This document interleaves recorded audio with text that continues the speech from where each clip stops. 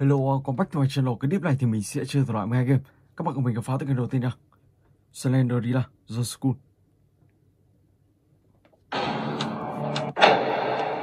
Và từ game này thì các bạn sẽ đi tìm kiếm tất cả là 8 món đồ.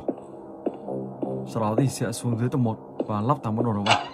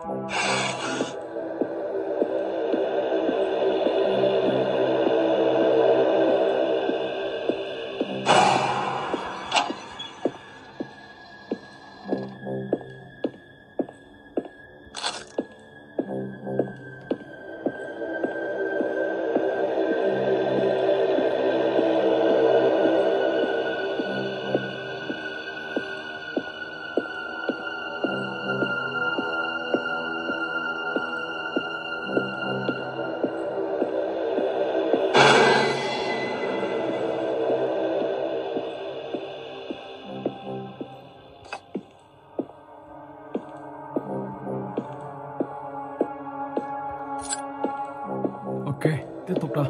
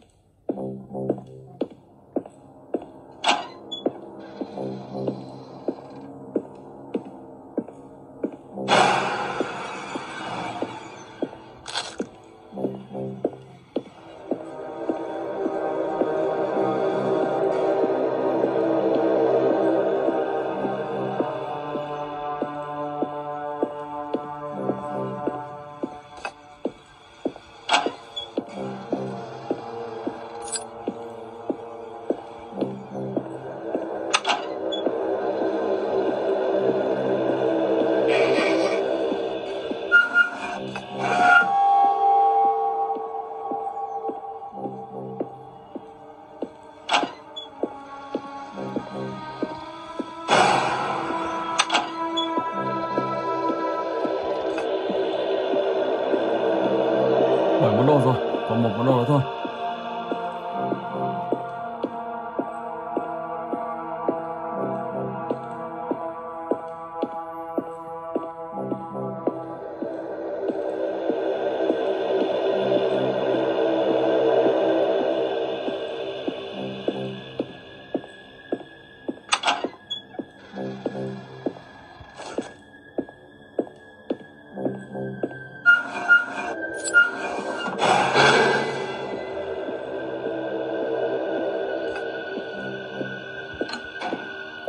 Ok, sau đó thì sẽ lên trên tầng thượng, ở đó có một căn phòng.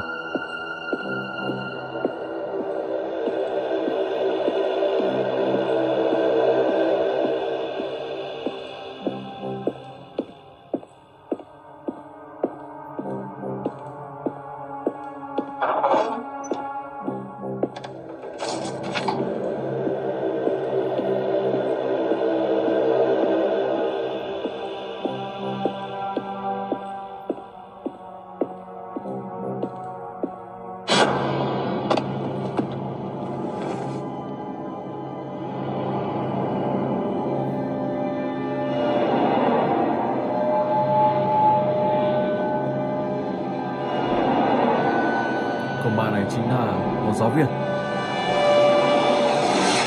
Ok. Rồi và bây giờ thì mình sẽ chuyển sang tới game thứ hai.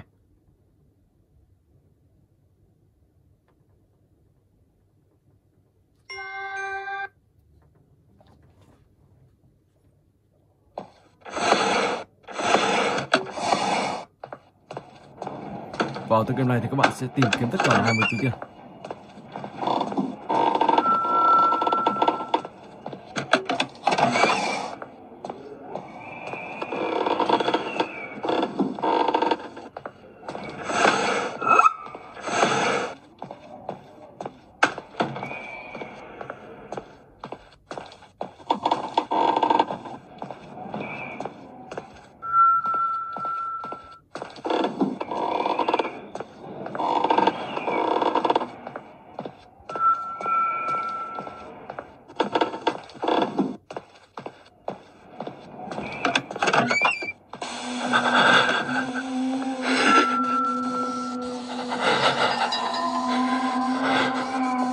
Let's go.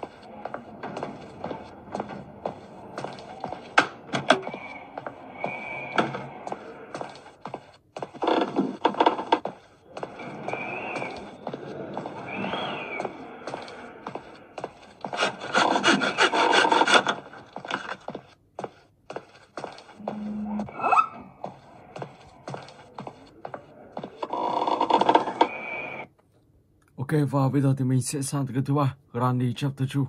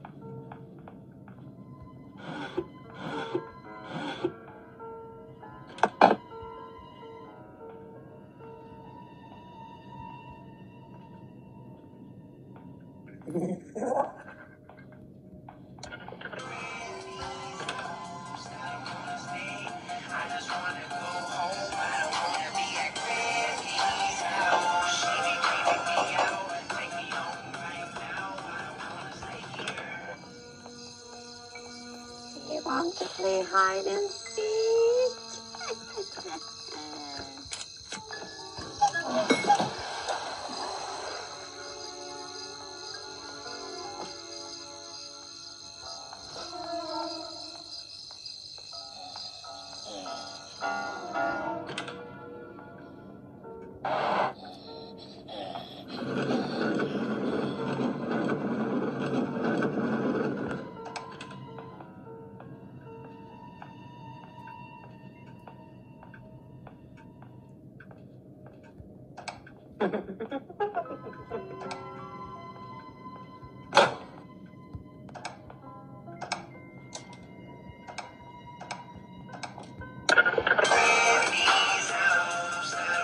I see you.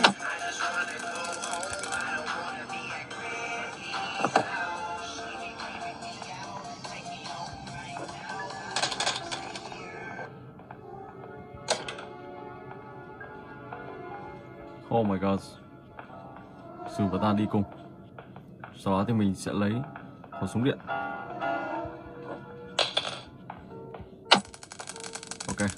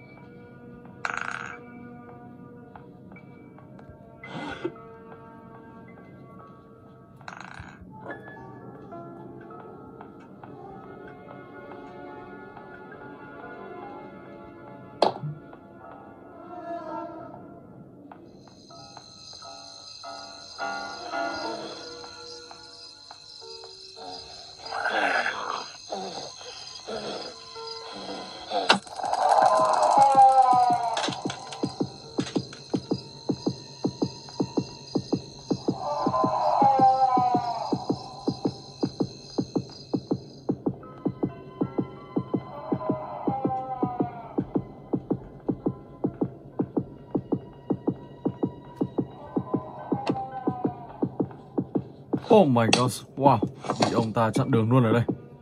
Không có lối đi luôn. Ok, và bây giờ thì mình sẽ chuyển sang tựa game thứ tư, Slendrina 2D.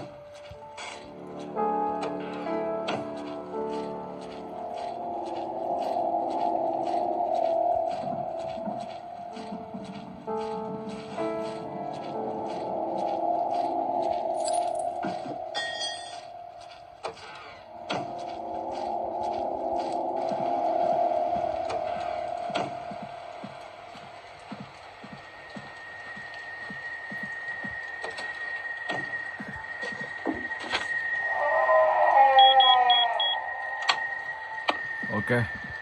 Sau đó các bạn sẽ lắp đoạn dây điện vào. Wow.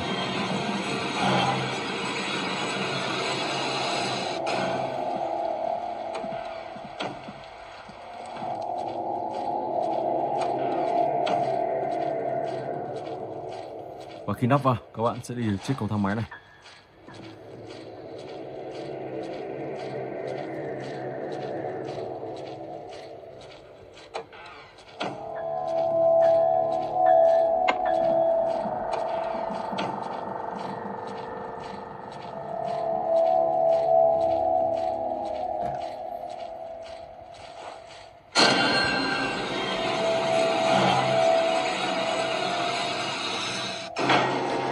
Ok, và bây giờ thì mình sẽ chuyển sang tựa game tiếp theo, Roblox.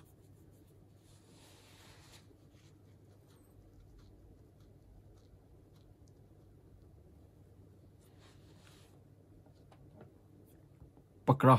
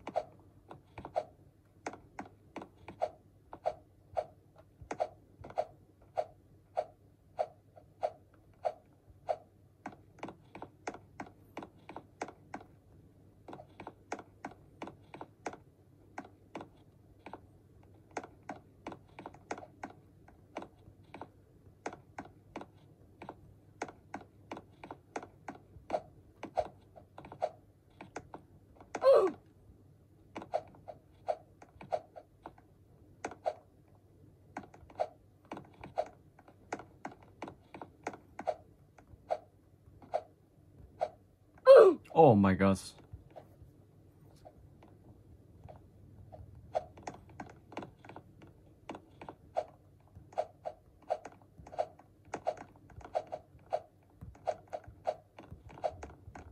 Wow, nhảy quá rồi.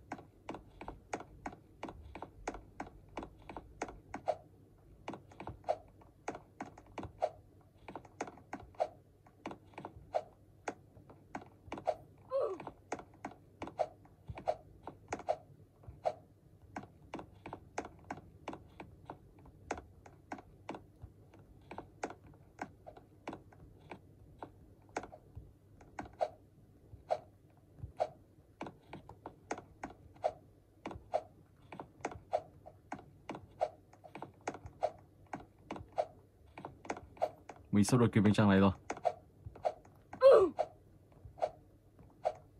Ok, đã đuổi kịp.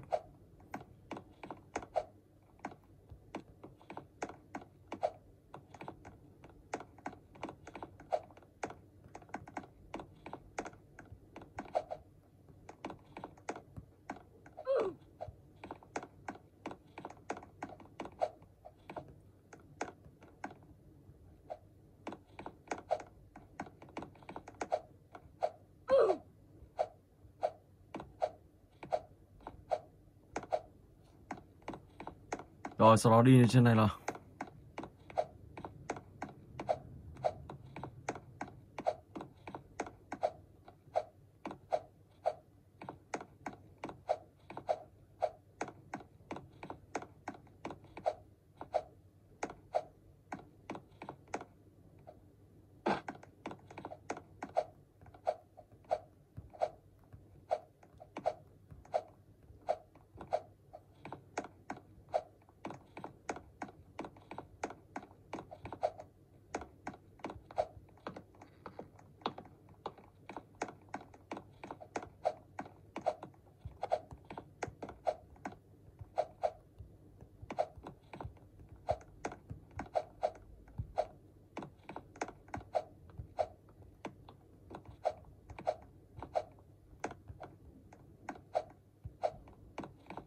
khá là khoái luôn.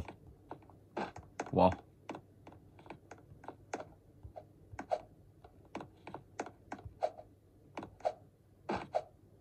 Wow, ngã rồi.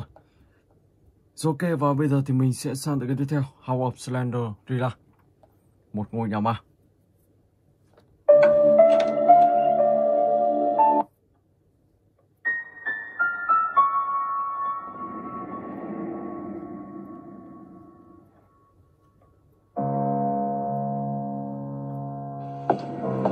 Và từ game này thì các bạn sẽ đầu tiên thì các bạn sẽ phải tìm kiếm tất cả là 8 mẩu giấy. Lúc đó thì các bạn sẽ lấy được chiếc chìa khóa vào xuống dưới tầng hầm của ngôi nhà này. Đây không có gì. Một chiếc chìa khóa.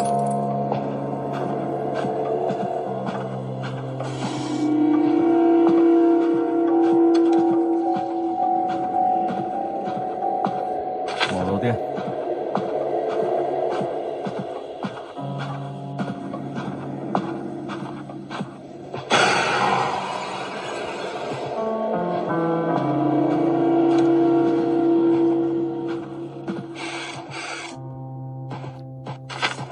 Màu thứ hai, ok.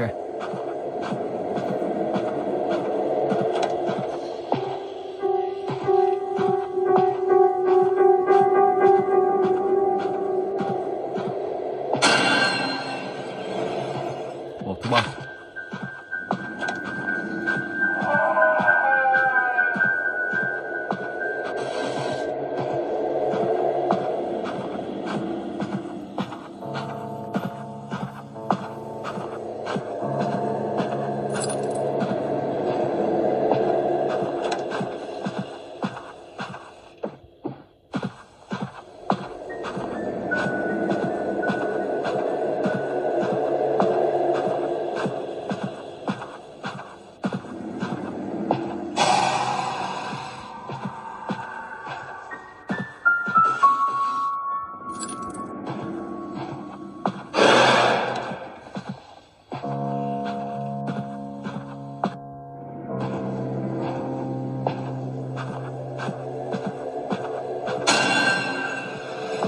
Màu thứ tư.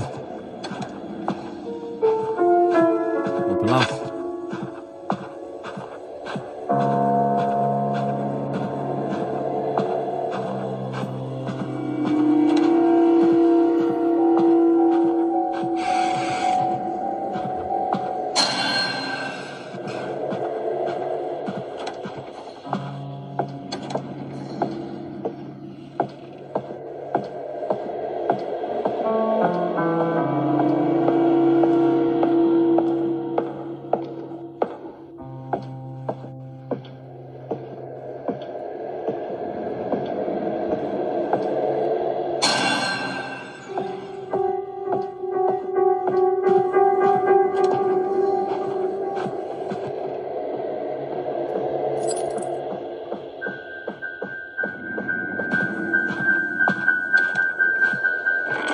Màu thứ sáu.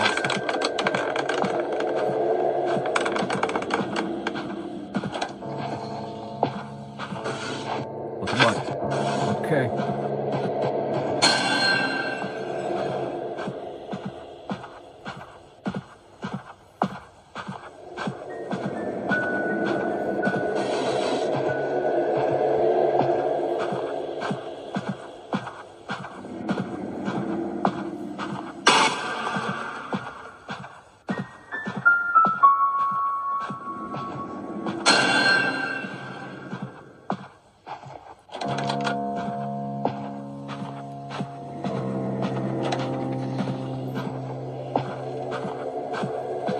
Rồi, khi đã đủ 8 mẩu giấy, các bạn sẽ xuống dưới và lấy chiếc chìa khóa để xuống dưới tầng hầm nào.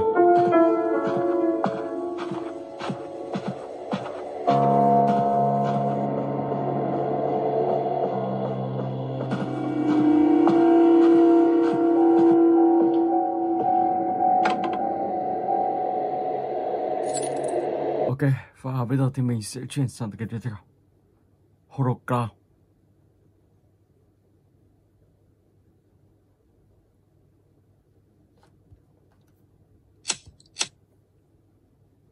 Chapter 2.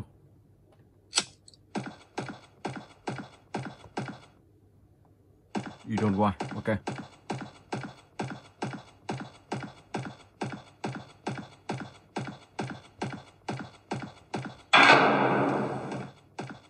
Một tấm gỗ.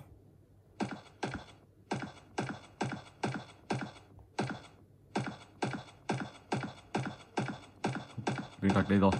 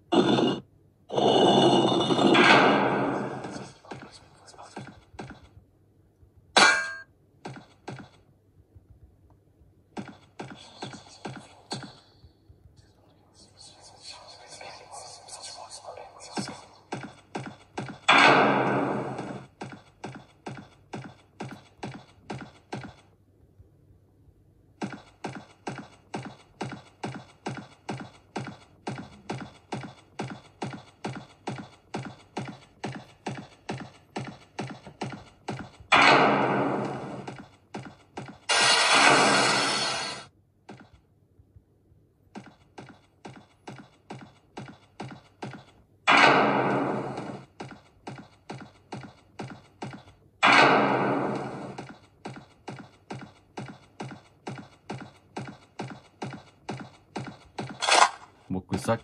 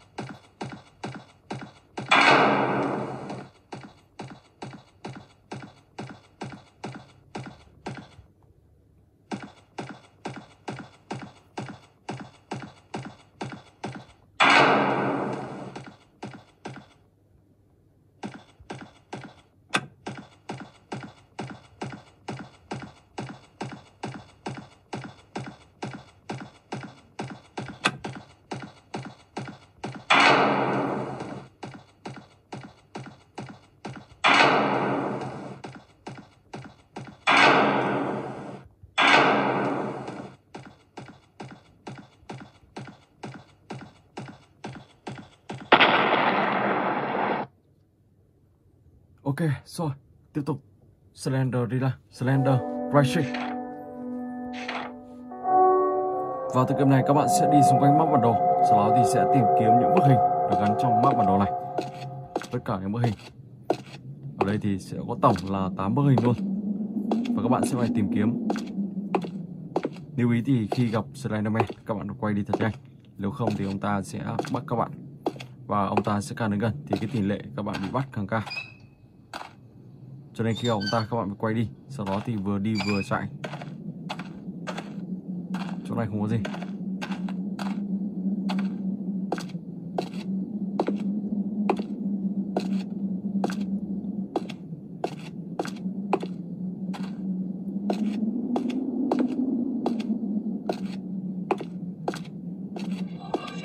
Bức hình đầu tiên trong này rồi.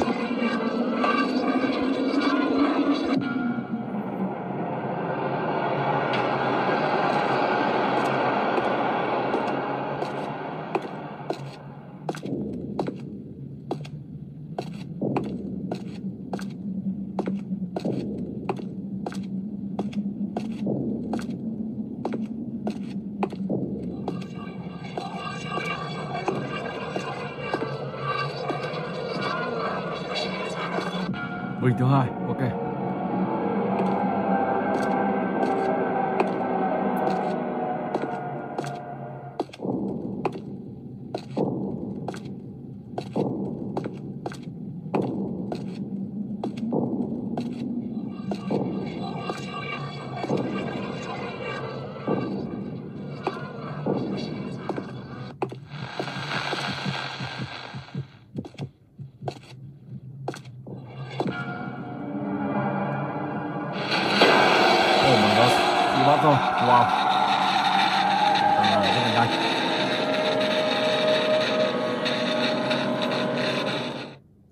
và bây giờ thì mình sẽ chuyển sang cái tiếp theo, Grandi Chapter 1.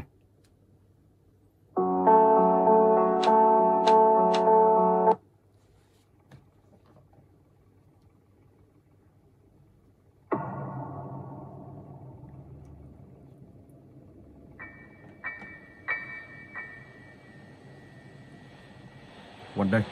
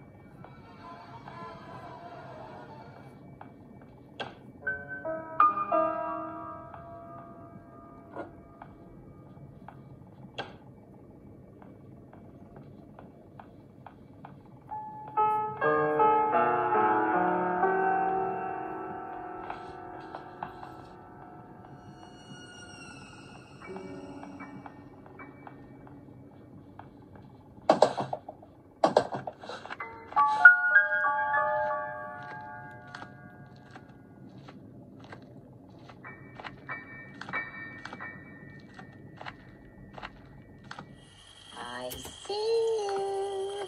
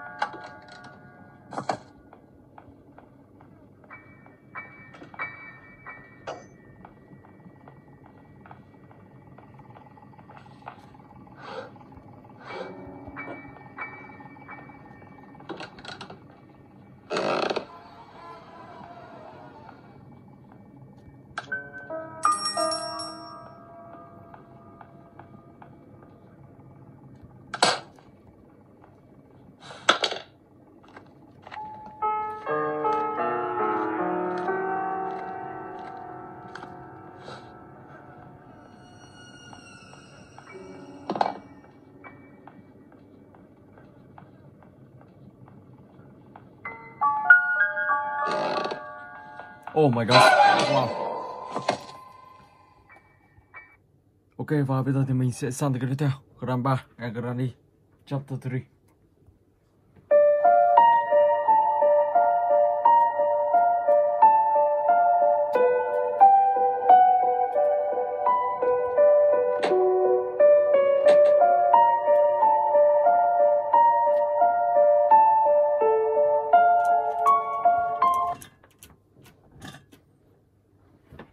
Let's go.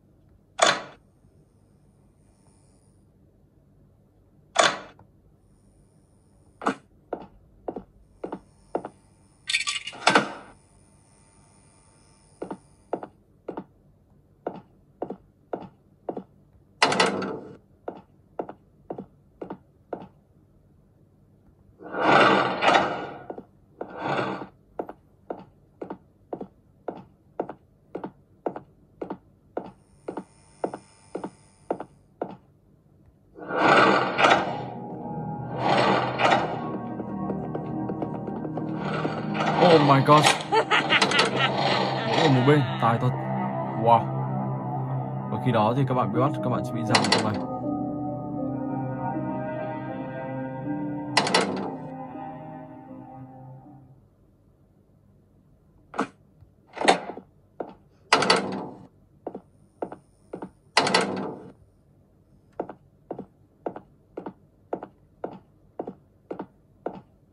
Giam gần đây luôn. Wow, vào ra đây rồi.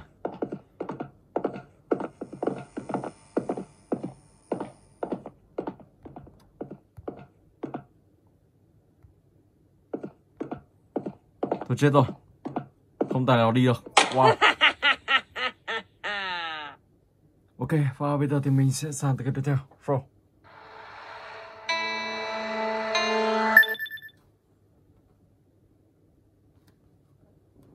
Let's go. 嘘つき。どこに隠れたの？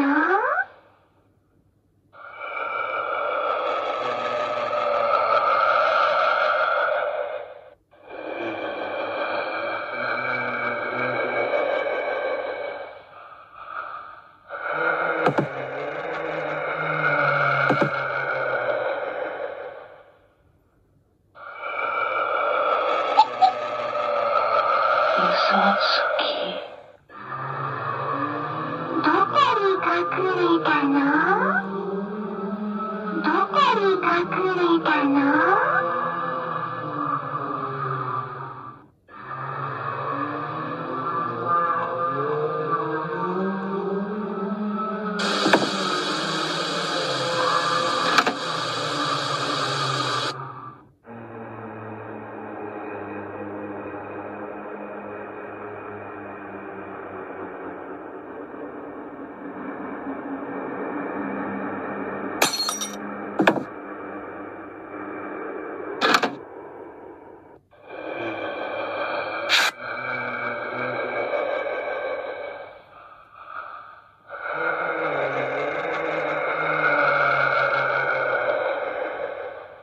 Oh my god. Rồi, và các bạn cùng mình khám phá tới cái tiếp theo nào. The Virus X.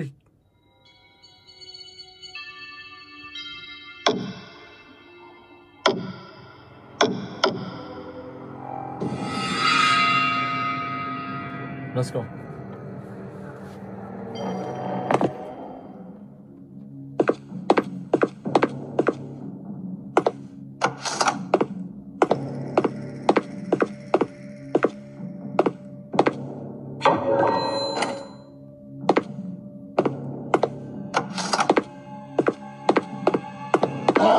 Oh my god.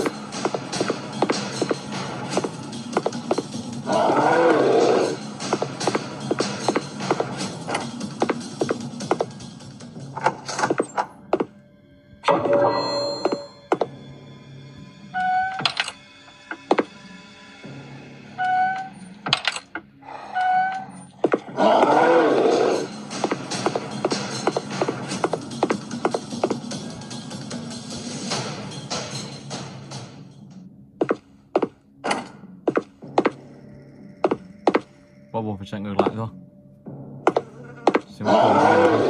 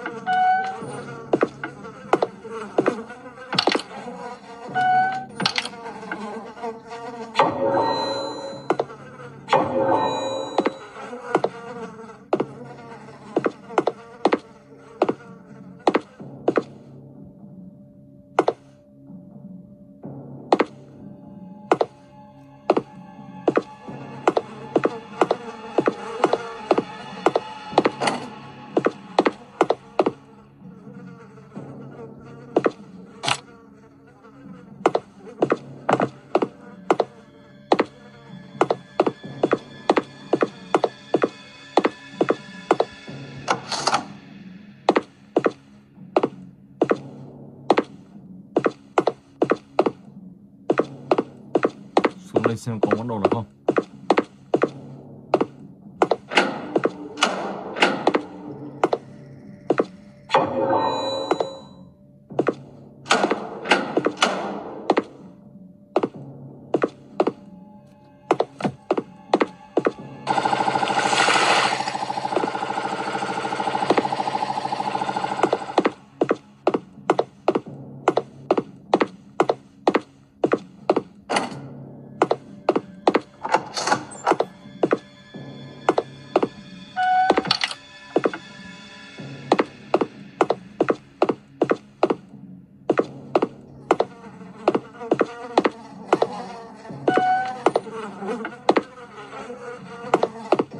Các bạn sẽ đi xung quanh và tìm kiếm những món đồ, rồi cuối cùng thì sẽ tẩu thoát khỏi ngôi nhà của ông X này.